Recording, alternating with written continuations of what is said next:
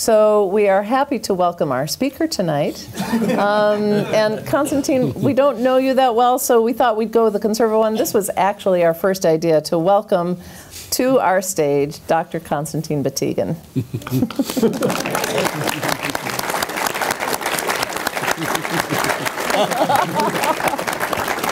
It's always scary to do that to a guest that you don't know, but you know what's weird is I actually have exactly the same picture that I made myself. So just great minds. You know? That is great. So as I mentioned, we've got these rings of many particles on the outer solar system, not as dense as Saturn's rings, but nonetheless the same idea.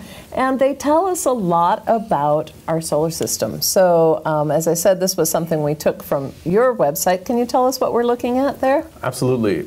So these are beautiful ellipses. These are actually the most distant orbits of the solar system that we know of. So what we have, just to give you a bit of scale, if you look at that purple ellipse, that purple ellipse at its furthest point from the sun, which is that bright star right in the center, is 1,000 times as far away as the Earth is. So that's kind of the scale of what we know at the moment. Now, allow your eyes to kind of ignore the cyan thin lines here. These guys are a somewhat separate story. If you just look at the ellipses that look like they're in the plane of the screen right here, right? You will notice that they're all kind of corralled. It all looks like they're all pointing in the same direction, right? I'm not the only person who sees this, yes. So that's actually a remarkable dynamical feature of the distant solar system. If you zoom in somewhat and check the remainder of the Kuiper Belt, this will not be the case. It's only the most distant orbits that are all pointing in the same direction. And that confinement, that clustering of orbits is actually what's giving us a hint, a gravitational signature, if you will, of the existence of Planet 9 and not stupid Pluto, right? But the actual Planet 9, which is whose orbit is seen here as the orange ellipse.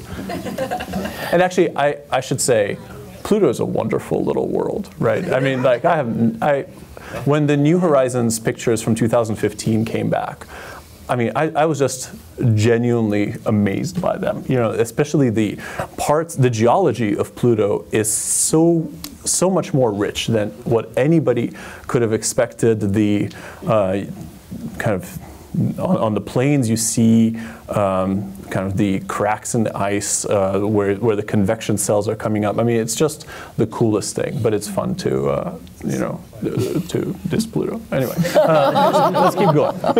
Okay, so we've seen that picture of the sort of flat distribution. We see this crazy distribution. So that brings the question: what actually is the Kuiper Belt? And I'll begin by saying it's named after a guy named Gerard Kuiper. There he is. We looked for a picture of him standing up so we could Photoshop a belt on him, but you know what? We couldn't find one, so we just put all those around.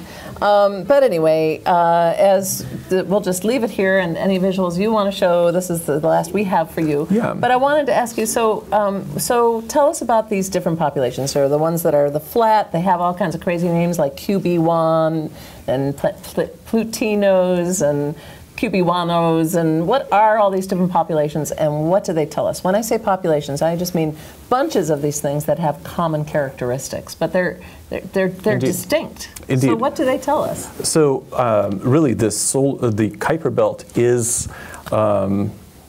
exceedingly rich in the information that it tells us about how the solar system formed. The solar system, we used to think about 30 years ago, hadn't evolved, right? I mean, generally when you think about space, you kind of are tricked into thinking that it's immutable, that things are just going around and it's all kind of happening slowly. So you think that there's this constancy to the solar system. That's not true. The solar system formed in a state that is quite different from the architecture that we have today. In particular, the outer planets of the solar system, Jupiter, Saturn, Uranus, and Neptune, all formed considerably closer to the sun than they are today. And after about 600 million years of staying in that state, and that's about 10% of the solar system's lifetime to date, they underwent a transient period when they scattered one another. They went unstable and jumped. So their orbits changed. They expanded by about a factor of 2. During this instability, which is these class of instability models is often referred to as the Nice model, all of the icy debris that was in that region got scattered out to beyond Neptune, and that the remainder of that population is the Kuiper Belt. So what we see today, if you will, are the small pieces of the shipwreck that is the solar system, and those small pieces tell you a lot more about what happened, the dramatic story of our solar system, than the planets themselves, because there are a lot more of them, and you can study their structure in much greater detail. So these populations have different distributions and dynamics and motions, and they talk about the different eras of this scattering? Absolutely. In fact, why don't we switch over to my laptop, and I have a little video here of the solar system to scale.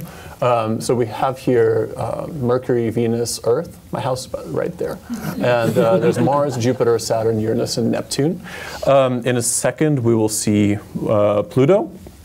Right, so Pluto, as you already mentioned, is not exactly in the same plane of the solar system as are the remaining planets, and we'll go to the plane of the solar system in a second. You can see that sort of 25-degree tilt. That indeed was the first hint that Pluto was actually part of a population that is different from the planets themselves.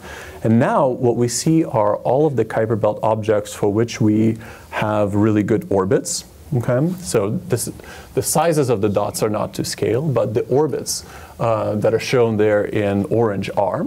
So from here, you can tell that the Kuiper Belt is not really a ring in the same way as Saturn's rings are rings. It's not flat. Saturn's rings, by the way, are as tall as Griffith Observatory, approximately. That's how flat they are. The Kuiper Belt is a giant donut.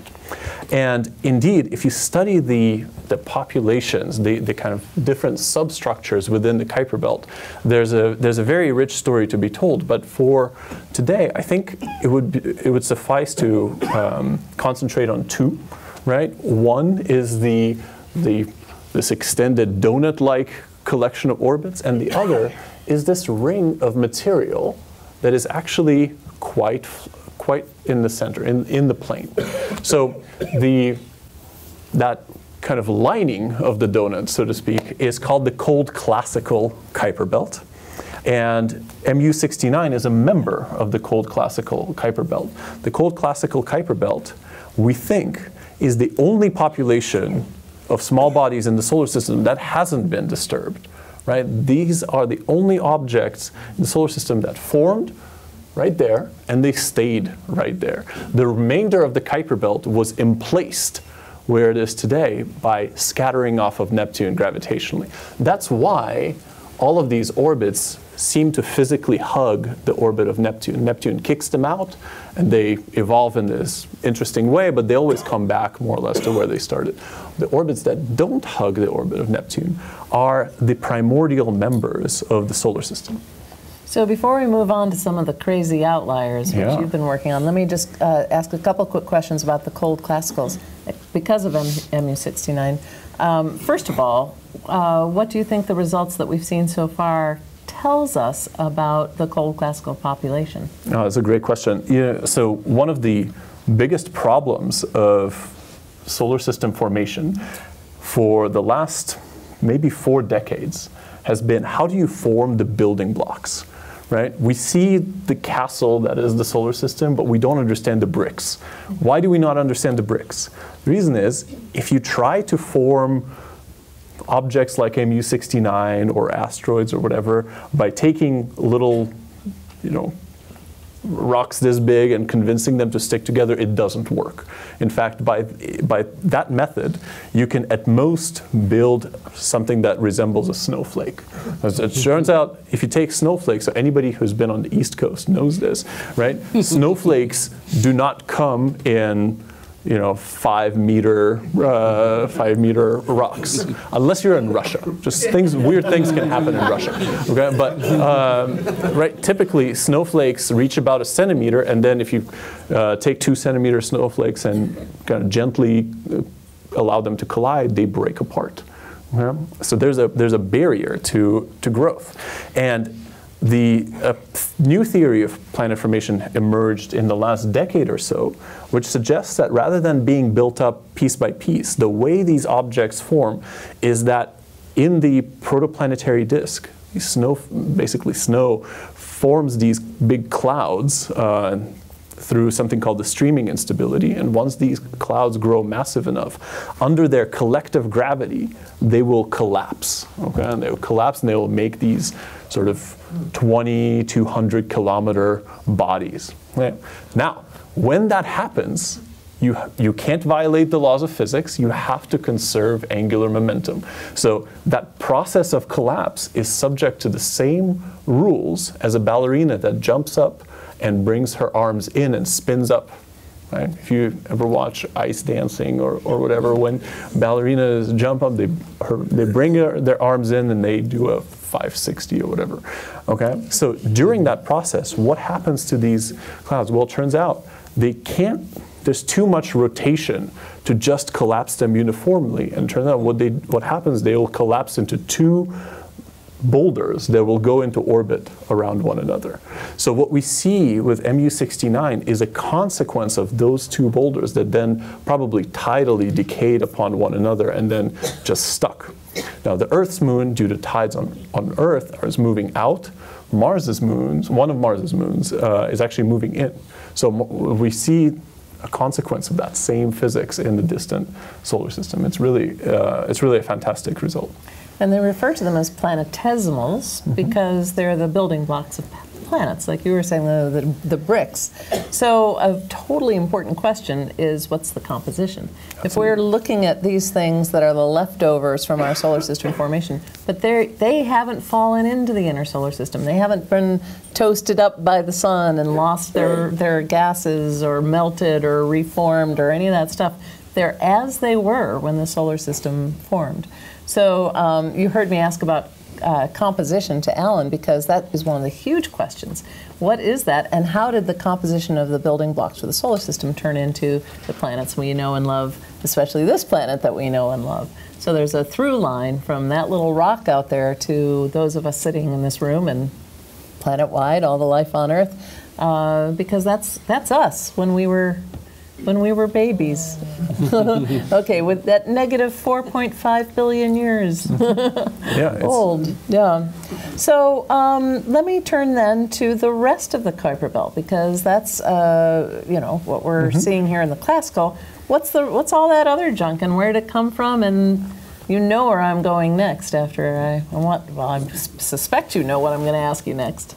About the crazy flying out ones. Why are they doing that? Yeah, that's a great question. So, look, this part of the Kuiper Belt that you see up here, this is the so-called classical region. It's about 40 times as far away from the sun as is the Earth. But now, if you ask what are the most distant orbits that we know of today, right? They swing out like that. Now, this is an object that my friend and colleague Mike Brown discovered back in 2003. He nicknamed it Sedna. He discovered together with David Rubino's Chad Trujillo. By the way, Chad Trujillo is part of the same team that discovered Far Out. Oh, okay. What a guy. Now, would you care to comment? We aren't live streaming, so. No, he's a great guy. He's a friend of mine. Yeah. Is he the one that came up with the name Far Out, though? I think it was Scott, actually. Scott Shepard, who's also on the team. I think Scott comes up with the names. So their previous one was The Goblin, which is also a pretty good name. Some people like it. That is a good name. Anyway, so it's kind of a thing, right? One of the great joys of discovering a Kuiper Belt object is you get to name it. maybe. You know, people come up with cool nicknames. But here's the neat thing about Sedna. So if you just look at this orbit, it is staggering how elliptical and how stretched out and just how big it is, right? I mean, that's the most astonishing thing about it. Here's the really weird thing about Sedna, okay? If you look over here, actually, it doesn't hug the orbit of Neptune, right? That's actually the most staggering thing about this object. If it was just a really far out ellipse, okay, all that would mean is just like this object would have been gravitationally scattered by Neptune and would have almost zero energy, meaning it just barely attached to the solar system. This object doesn't come anywhere close to Neptune. So some other gravitational influence is required to explain its detached orbit. And now for about a decade, I mentioned that Sedna was discovered in 2003. For about a decade, it was the only one. And when you have one weird data point in the scientific field, you tend to invoke a theory where you're like, I don't know, like some stuff happened to Sedna. It's like 4.5 billion years ago, like bad stars or something, right? So that was kind of the explanation for about a decade. But a decade later, Joe Biden was discovered orbiting the solar system, okay? On an orbit like this. Okay, now Joe Biden's orbit is actually even more remarkable than Sedna because even at closest approach to the sun, it's 80 AU away. So once you have two data points, you draw a line through them, it's just like big deal. I just have to point out the VP in the name, like MU69. So. That's right. So again, you know, when you're up at the telescope, it's like 14,000 feet. There's no oxygen, so you get real creative with stuff.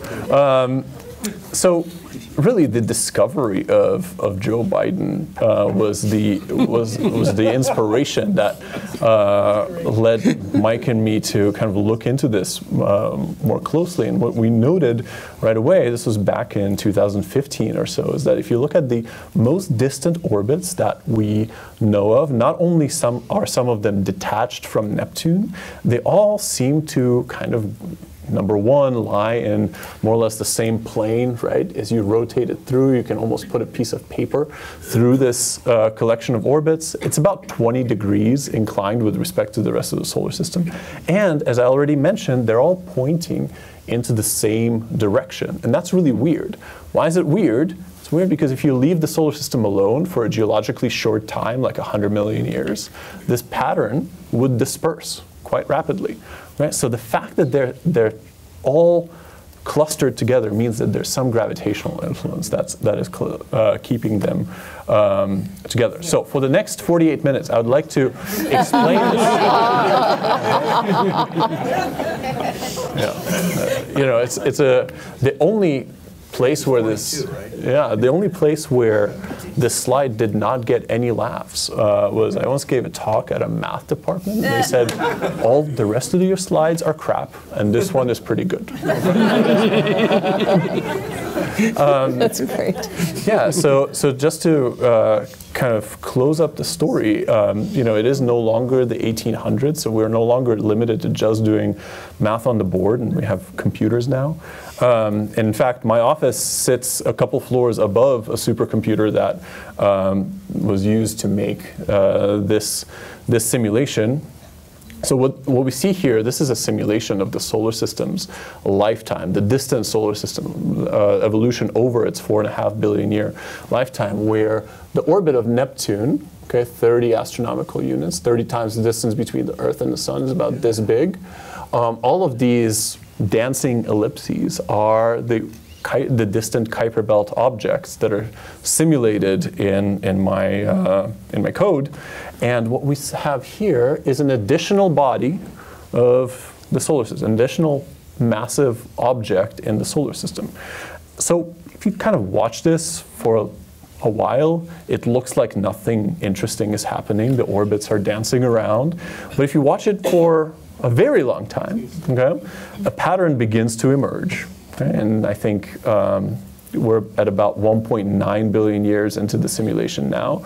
It is starting to be the case that the surviving objects of the distant solar system are all pointing the opposite way from the orbit of the actual ninth planet, right? The real deal ninth planet. Actually, that's a good name for the real deal. The real deal. Far out. The real deal. Oh, sweet. Sweet. Okay. What's our altitude here? Right. I know we're at 1,700 feet above sea level. That's right. So. Supplemental oxygen.